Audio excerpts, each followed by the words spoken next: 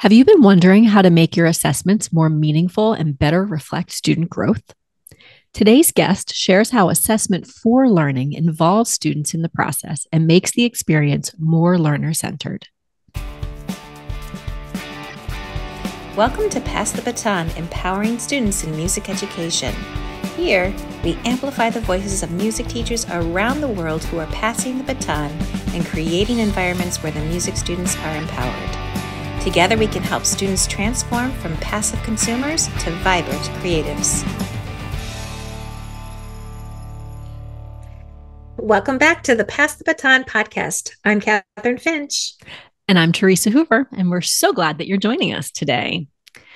So, Kathryn, today's guest was someone that I had met and was really excited for you to meet because she was talking all about assessment. And I feel like that's something that we haven't really focused on much in this podcast. So I knew it was a little bit of a different topic, but her twist on assessment for learning, I felt was really a valuable perspective. Yeah. And the fact that when you do assessment for learning and you get those kids involved in the assessment process, they become engaged and even empowered in their learning. They know where they are. They get to choose what exercise they want to do that follows this standard that they want to work on. And then they can say some next steps for their learning. So these kids really know, are owning the learning. Yeah. That was great. Such a good thing to think about. So I think everyone's going to really, really enjoy it. Yeah. So before we get to the interview, though, we want to remind you that you can find show notes in your podcast player. They're also linked below in YouTube. We'll have some different things for you down there. Yep. And please, when you get a chance, give Pass the Baton a little love and hit the subscribe button or give us a review. Those things really help us a lot. Yeah. And as you probably already have heard, we did launch a Buy Me a Coffee site in the last couple months. So around the same cost as a cup of coffee, you can become a subscribing member. And with this, you'll help support Pass the Baton, some things like hosting fees, other expenses, but we also have some resources there for you. So we would love for you to check that out too.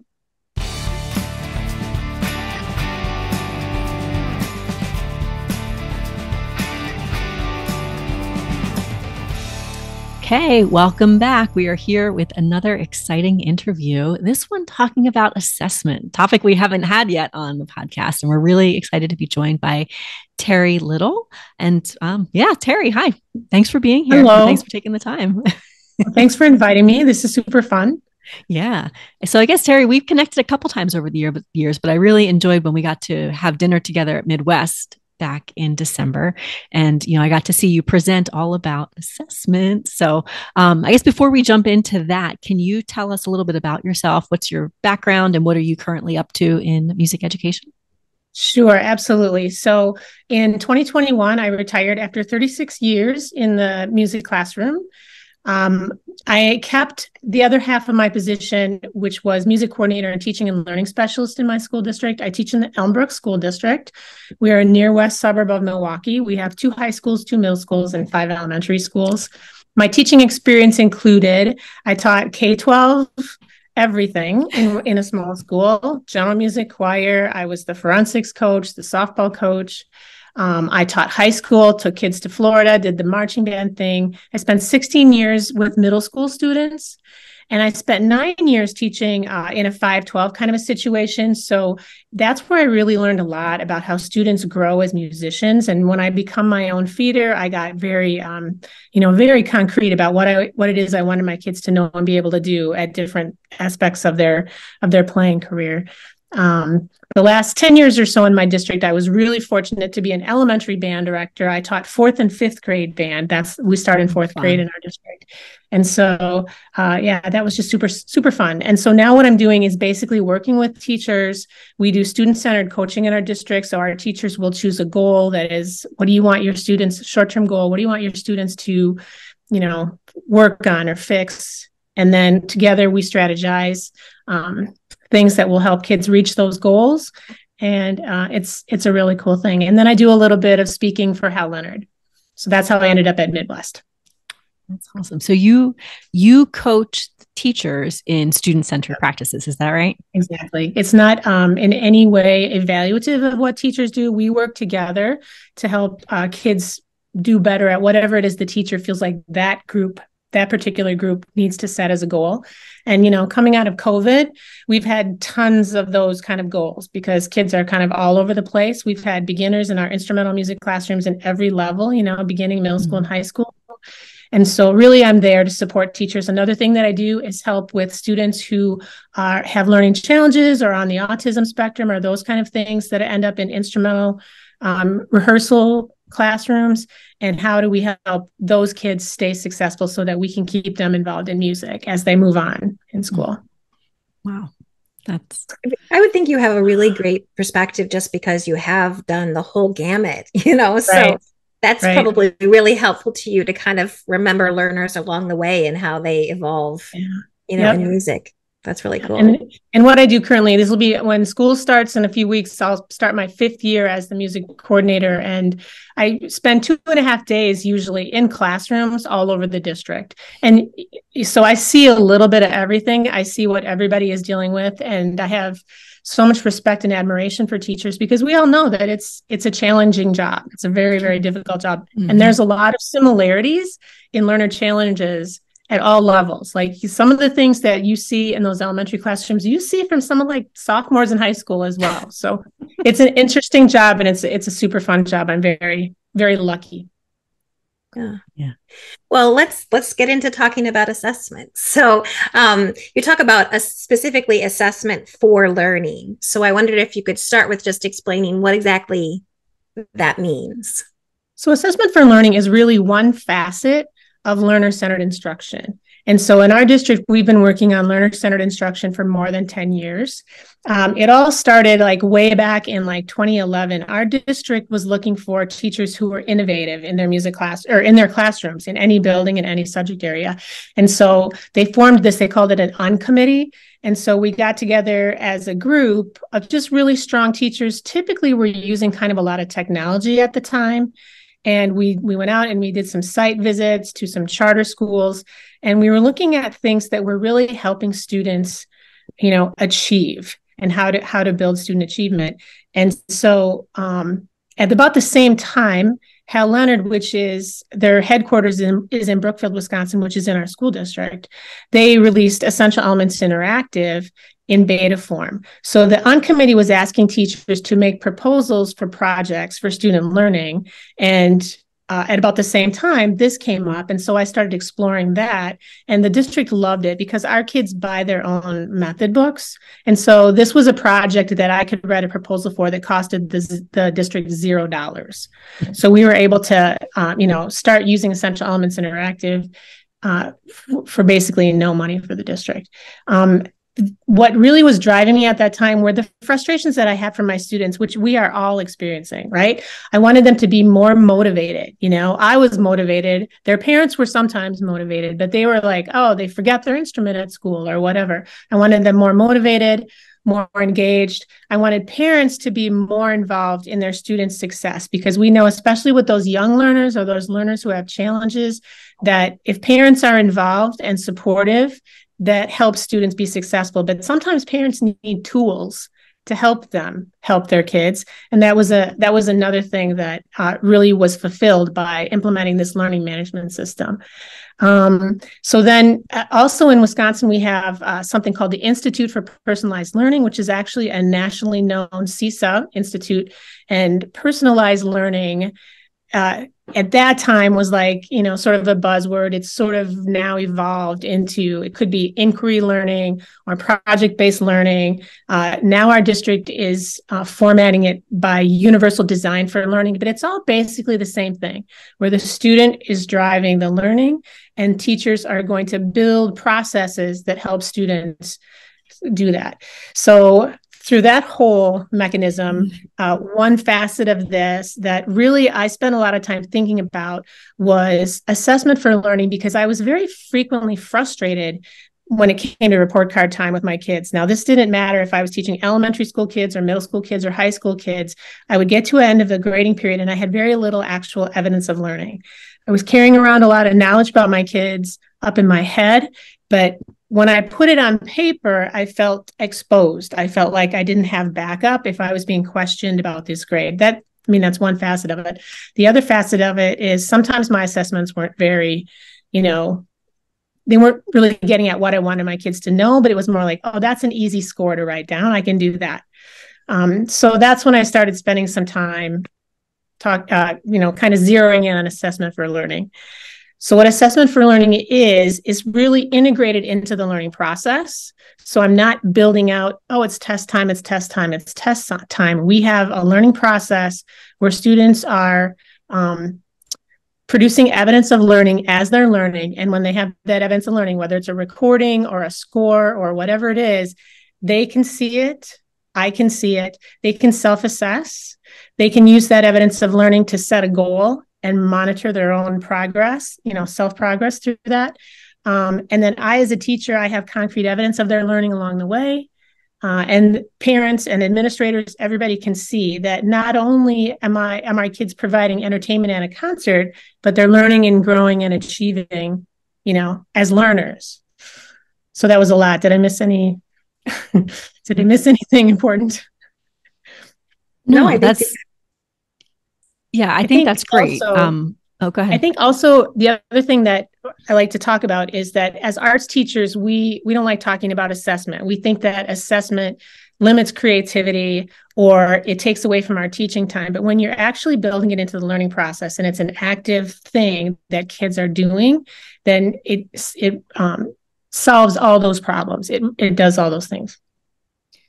I really like that the emphasis on evidence of learning, because sometimes we just think of this grade as like, oh, well, they checked all the boxes, so they get the grade, or that, they did these things, they get the grade, but you're showing learning as part of it. And I think that's so valuable, because then the student sees it's not that I just need to check boxes, but these are the things that I've learned. I really like how that fits together.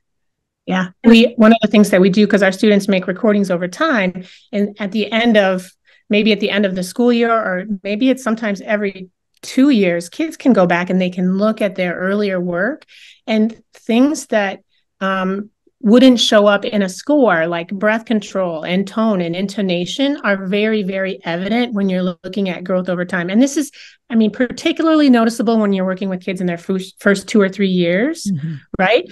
But I think that as students get more advanced, they also have that ability to kind of assess better about things that are difficult to quantify, like tone and intonation and playing with musicality and expression and those kind of things, where they can be very, very evident when you have an audio recording or a video recording of that. Yeah. I love just the idea of, you said there's self-assessment too. So like, it's not being done to them, but they're also part of the process. And I bet you they can have insight of like, gosh, when I first started, I was so nervous and I had my confidence level. And now when I play, I don't even think about those things anymore. And I just think it's just nice to hear that the self-assessment part, because there's such an integral part of the learning process. Exactly. I think there's one more thing I want to touch on is what is not assessment for learning. And it's a lot of things that I did early in my career. So sometimes I would give kids extra credit points just to try to get them to do something that I needed them to do, which is actually devaluing their learning, right? Sometimes if I would give students, like I would have them do a concert reflection and I would give them no feedback on it. I would just write down the score, check it off, and get it back. So if I'm a student, that feels like I'm just jumping through a hoop. It's not connected to my learning. So assessment for learning really needs to be something that is active, learner-centered, and is connecting to what they're actually working on or something that they're doing, and not just something that's easy to quantify. Yeah, that makes sense. I think we talk about, I think we talk a lot about purpose in our work, right? And it sounds like when there's a strong purpose, then the kids are with you and there's a reason to reflect and there's a reason to move forward. But purpose is so important in our work. Right. When I work with young teachers, especially, I make sure that I let them know, because they have very clear objectives and what they want students to do. But if their students don't understand the why of it, they're not going to engage in it. So I said, you have to make sure that your kids know, why are we doing this? How is it connected to our end goal, so that they know the purpose, so they know the why. Yeah. So can you give us some specifics? Like, what does it really look like in a music classroom? And this could be, a band classroom or anything, but like, what would it actually look like for the students and for the teacher? So for instrumental music, what we have done is, first of all, if you want students to engage, you want to give them tons and tons of choice. You want to give them choice in how they're going to engage in the learning and how they can show what they know. So, for instance, for instrumental music, anywhere between 4th through 8th grade, our district has developed a progressions of learning. So, learning targets by level. We have 5 levels of learning target that address the perform grade. So, they're the things you want kids to be able to do. I can play 8th notes. I can play in 3/4 time. I can count in 6/8 or cut time or whatever. So, they have a choice chart. And they get their level usually at the beginning of the year. And then instead of saying, okay, I'm going to assign number 36 in the book, you isolate that learning. I can perform music with 8th notes. And then students can go into their book and find a piece of music that shows that they can perform with 8th notes. It has to have 8th notes in it. And giving students that choice, not only does it engage them in the learning, but sometimes it actually, shows higher level learning, because kids have to know what the learning is before they can go out and apply it, find a piece of music. And then, so students are going to make a recording, could be audio or video. They're going to master it, record it. They're going to listen and self-assess with a rubric. And we actually practice self-assessment, especially with our young learners. We listen to recordings. Lots of times, kids are very hard on themselves when they're listening to recordings. So we really try to analyze, well, how many mistakes did you hear? Was that a note mistake, or was that just poor tone, or were you just slightly out of tune? Which was it? Was that a rhythm mistake, or did you just stop time? What's going on here? So we practice, and then we use a rubric that's going to identify success. So if you had 1 or 2 mistakes with your notes, you could call that proficient. If you have more than 2 mistakes, you have to keep practicing. Same with rhythm. Sometimes there needs to be something else evident. If you're talking about breathing, how many breaths did you hear when you're listening to the recording? Or are you playing with the correct articulation? So students are going to self-assess. When they have assessed it as proficient, they submit it to you for feedback. It can either be written feedback or recorded feedback.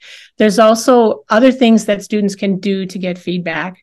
So it doesn't always have to be on the teacher. So we talk about teacher feedback, technology feedback, self-assessment, or peer assessment. So another, really important part of assessment for learning is eliciting feedback, having evidence of learning that elicits that feedback. So, and then they're gonna submit it to me, and then they're gonna get feedback. So that's really how they move through, and they can move through at their own pace. So for many years, and I'm sure you've experienced this too, your curriculum is moving at a certain speed, and yet there are some kids that could move faster, right? And there are other kids that are always going to be a little bit behind. So does that mean that this student never has to practice and can still be successful, and this student never has the ability to get the A or whatever? So if we're moving at our own pace, it actually helps students be, they're just less nervous about it. They have more confidence in themselves as learners, and everyone can succeed. Yeah, because you're saying that the kids are not getting from this like predetermined point A to point B. They're moving their own progression. Right.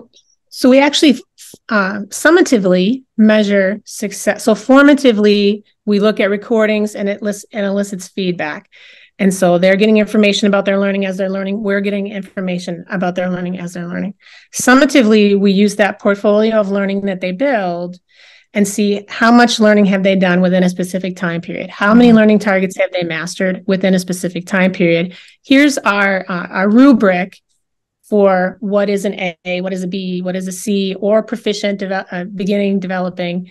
And then, so students always know where they are. They just have to look at their portfolio, and they have, the opportunity to redo as many recordings wonderful. as they want. So a student might be in their second year of playing and they might be on level 3 learning targets. They need to keep moving. Or they might be still in the second half of level 1. And as long as they're still moving, they can still be successful. Okay. And we also say that all growth is celebrated. So maybe some kids are growing faster, some kids are moving faster, but look at what you've done. You might not be an A, you might be a B, you might be a C, you might be a developing, you might be a beginning, you might be proficient, but as long as you're moving and growing, that's celebrated. And when we take away that fear of failure, we really see that kids become more engaged in the learning. Mm-hmm. Yeah. I remember that was something that was so frustrating when in a previous job that I had, everyone in the 4th and 5th grade in that job had to play an instrument. And some of the students, they had private lessons or band was like part of their family's culture. So that, they were practicing at home, and other students, no one in the family had ever played an instrument. And, the parents worked quite a lot. The student was often babysitting, couldn't really practice at home. So they felt like there was this constant, well, I'm never going to be as good as. But what you're saying, if they're just celebrating that progress and that growth, then everyone has something to celebrate. So I'll tell you a little story. I had this happened the year that we kind of shifted from the old way of doing things to giving kids more control in their learning. And I had some 5th grade trumpet players. I had a 5th grade trumpet group, and there was one little boy whose mom taught in the school, and he wasn't super engaged in the learning, right? He didn't practice a lot. He was so not engaged, he forgot to bring his trumpet to school on the day of the concert, for the first concert, the December concert. About January of that year, we kind of shifted the way we did things. And instead of all of the students sitting in front of me during small group instruction, and I would listen to them and give them feedback, students would come in, we'd warm up together, and then they'd spread around the room and work on whichever learning target that they're working on. And then I would sort of buzz around and give them that rapid cycle feedback that they needed. So at this point, this student wanted to learn to play On Wisconsin. So On Wisconsin's at the end of the Essential Elements book. We live in Wisconsin, right? And so he, even though that was skipping like a whole ton of learning targets, that's what he wanted to learn to play. And so he took his Chromebook into a practice room and he just started practicing that song. And he got really good at it because we, in our school district on Memorial Day, we marched in the Memorial Day parade, our little 5th grade band with another elementary school, the 2 elementary schools together. And we just kind of marched through the neighborhood and they memorized the song. So he was completely successful. But what really struck me was we had at the end of 5th grade, they do like a moving on ceremony, and all the 5th graders stand up and say, what was your best memory of all of your years of elementary school? And this little boy that forgot to bring his trumpet to the concert in January stood up in June and said, marching in the Memorial Day parade was my best memory of all of 5th grade. And I know it was because we took away that fear of failure and gave him choice and control over what it was he wanted to learn. So all of a sudden he was engaged in that learning. Yeah. That's my story. I love it. I think something you might have another great perspective on is, what does the management system look like for the teachers? And I'm sure you've seen different teachers handle audio and video coming at them. And again, my music brain is like, that's a lot of children. So right. what are some suggestions if someone's thinking about, okay, I'm on board, I want to get, some more assessments going for kids. How do I manage all the right. audio and video?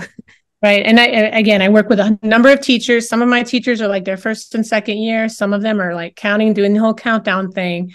And everybody has different levels of resources and time and expectations, yep. workloads. When I was doing this at my highest, I had about 212 students in 2 elementary schools that I was listening to recordings and giving feedback to. There's a few things. First of all, it's not drudgery. It's super rewarding listening to those students, especially when they're making breakthroughs. Mm-hmm. If you're having students self-assess before they submit, and our learning management system, which is Essential Elements Interactive, it requires students to complete the rubric before it allows them to push the submit button. Wow. And, sometimes they're really into it and sometimes they just type a couple words, but at least they have to go through that process. So when they do that, a lot of the recordings that are not proficient or near proficient don't get to me. Some still do, but not a ton. And if a student is constantly submitting stuff that's not anywhere near proficient, then we have a talk about, does he really understand what it is he's supposed to be doing right now? There in assessment for learning, all of the feedback doesn't have to be teacher feedback. And so last year, new in Essential Elements Interactive, they have now what's a feature called Sound Check, which students can make a recording within the program and they get feedback from the computer, similar to what we used to call, smart music. It's something else now.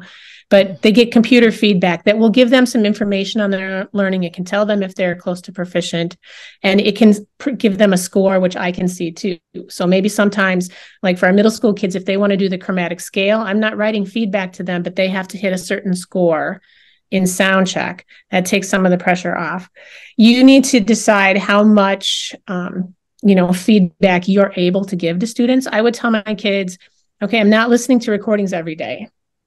I would devote 2 prep periods a week, usually one at the beginning of the week and one at the end of the week. And usually that was enough for me to give students feedback, because it takes about a minute to either make a recording or type whatever. I would listen maybe before school on Mondays and see what students had done over the weekend, so that when they come to lessons, I could know what they'd been working on and give them some specific instructions. I would try to listen at the end of the week so that when they went into the weekend and were practicing over the weekend, they would have my feedback to help them practice. So not all of the feedback has to come from the teacher. Self-assessment and peer assessment are also, really valid forms, especially if you have students write something so that it's, more concrete, instead of just saying, oh yeah, I did that. Yeah, that's, just to make sure that everybody who's listening knows, can you give us a really brief explanation of Essential Elements Interactive? Sure. And you don't have to use that particular learning management system. Mm-hmm. The things that you would want is you'd want to have a model of success for kids. So either a rubric or a checklist.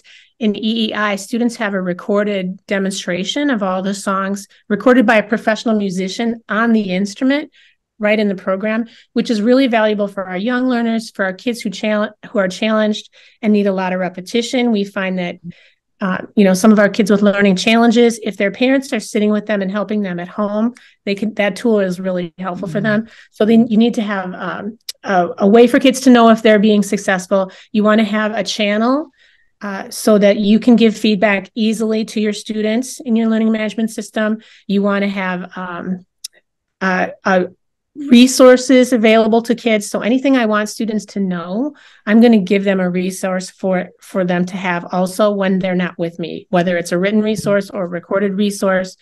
Essential Elements Interactive has tons and tons of resources for students and for teachers, and I can put anything in there that I want to. Like I can put in counting exercises sheets or cheat sheets. I can put in permission slips, any piece of paper that I want kids to have. So you want to have a resource section and then a way for kids to build a portfolio of learning. So, in EEI, our kids have recordings. They can actually archive their recordings from one year to the next. Like the teachers don't want to keep them year after year after year. Students can archive them and download them.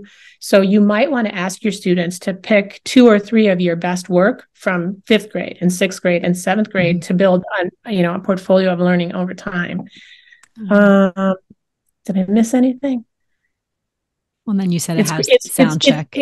It's been really, and the sound check is new. And I caution my teachers, because I don't really think that teachers should rely only on technology for feedback. I think that kids, when they're learning, complex learning requires quality feedback. And frequently when you see something or hear something, you're going to be able to give better feedback clearly than a computer will. But it is also a way to take some of that, pressure off the teachers, and kids are still going to get feedback as they're learning. But for us, because our kids buy the book, it's just a great way for us to manage, all of the things that we want for learner-centered education, learner-centered teaching. Yeah, I love that. So you've been talking about, we're clearly seeing benefits to this, right? But what were some of the things that you really noticed that changed from, the previous way, and then taking this more learner-centered approach? Like what do you see either in the moment, over time, or any of those things? Well, I talked about our little boy. I do think that Yeah. kids are more engaged in their learning because they're having choice in their learning. And the things that we started implementing for our regular ed students, we discovered were super valuable for our kids who have learning challenges, such as being on the autism spectrum or oppositional defiant, or, any kind of processing things. Whenever you can have visuals or other ways to teach the learning, through the different modalities, that's what learner-centered education is. It's just going and meeting that student wherever they are. And, to a certain degree, we've always been learner-centered teachers. We haven't had a lot of choice. But all those years before the technology became available, I was like, I wish I could give all my students private lessons, because this kid needs this and this kid needs this. And so technology has really helped us achieve some of those goals, not all the goals. It's not perfect. And kids still have to engage in the technology. And I think we kind of have noticed that like post-COVID, kids address technology in a different way than they did before COVID, right? They're just like, I've had enough of that. But interestingly enough, when our district went out in March of 2020, we already had this all in place. So my kids didn't miss a beat. I actually saw most of them the day before school went out. And I'm like, okay, you guys, you have your learning targets, you have your goals, everybody knows what they need to do. You can send me a message and I'm going to give you feedback, make your recordings. And it actually went off without a hitch. Since then, and kids have become a little bit more resistant to making recordings and those kind of things, I just keep throwing the focus back on, you're already doing the learning and we are just, archiving. We're recording your learning. We're making it, a recording of what you've already done. And I really need you to self-assess. I want you to listen to what you're doing, because I know that you're going to learn better when you can self-assess successfully than if I'm telling you what you're doing wrong.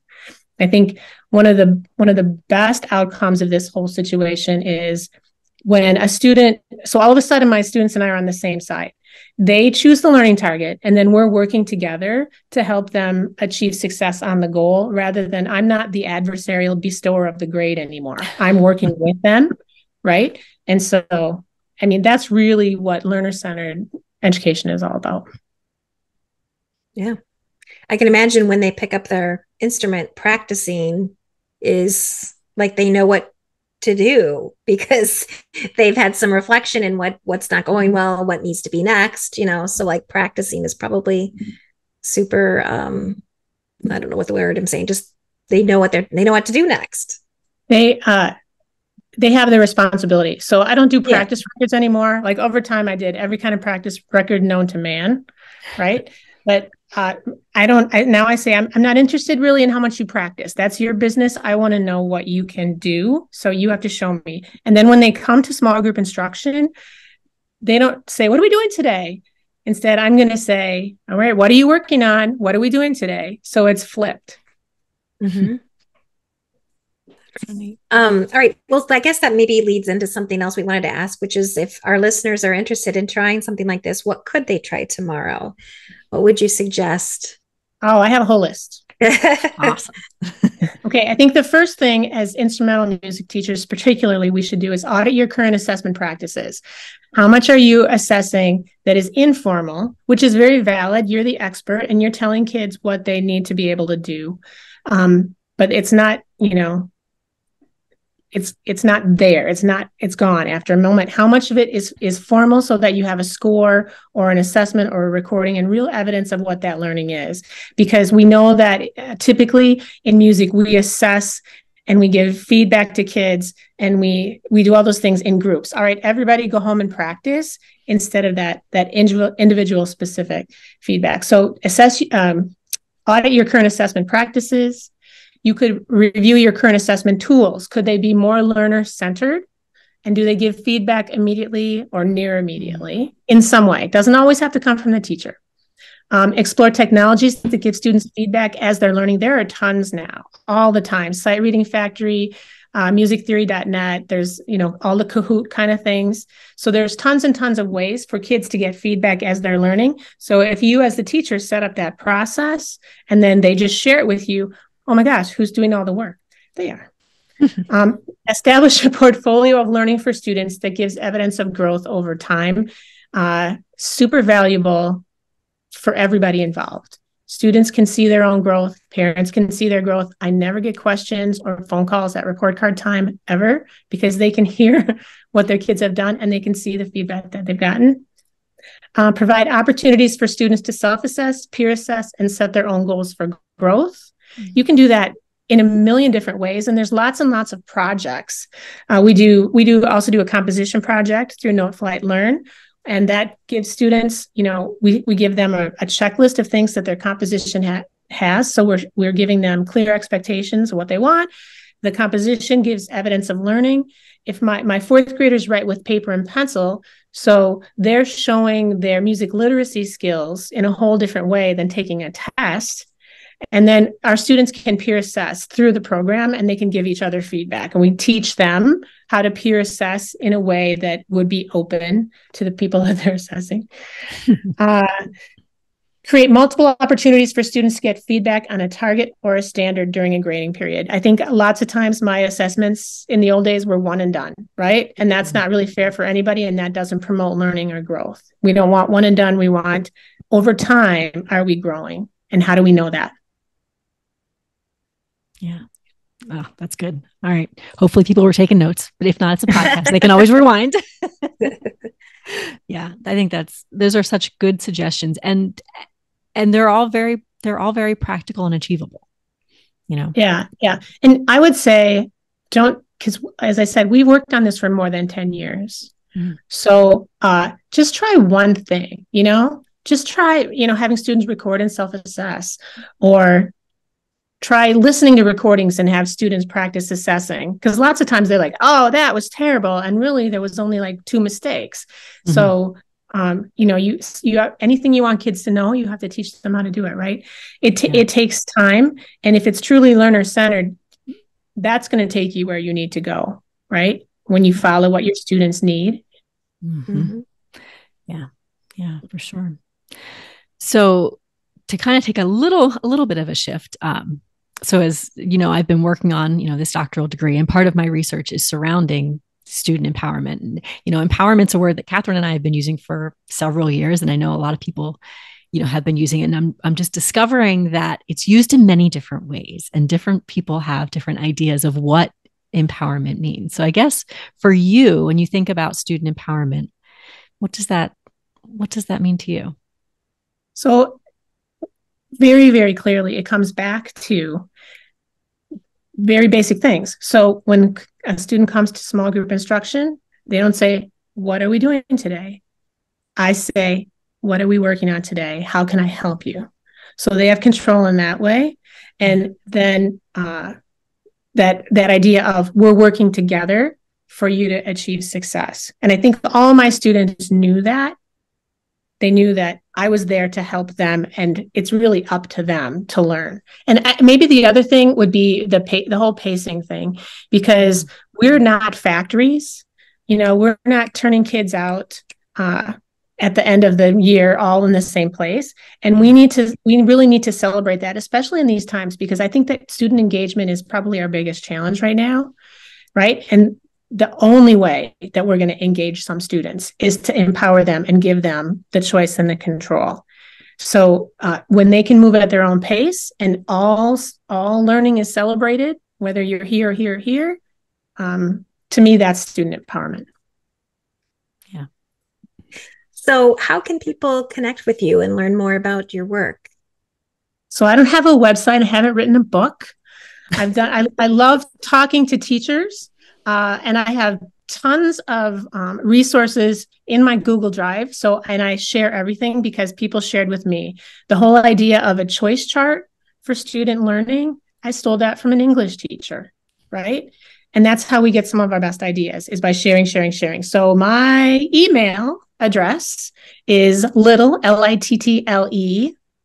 with a T on the end. So little t at Elmbrook, ELMBROOK, schools, plural.org.